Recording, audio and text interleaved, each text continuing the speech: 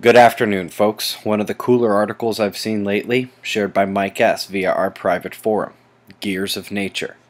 The Gulf system's blossomed into a more dangerous event, gaining power and still sending moisture northward along its expected track. Same goes for the Eastern Pacific storm. Combination of moisture from those two is what actually came north to flood Colorado. Here comes Gabrielle. Direct hit upcoming for Nova Scotia, and oh dear, those northern tracks would be so bad for ice melt. Still not worried about Umberto out there in the Atlantic. Much more concerned about Japan. The storm looks fierce, and frankly, this is the best track we can hope for now. Primary sunspot is this.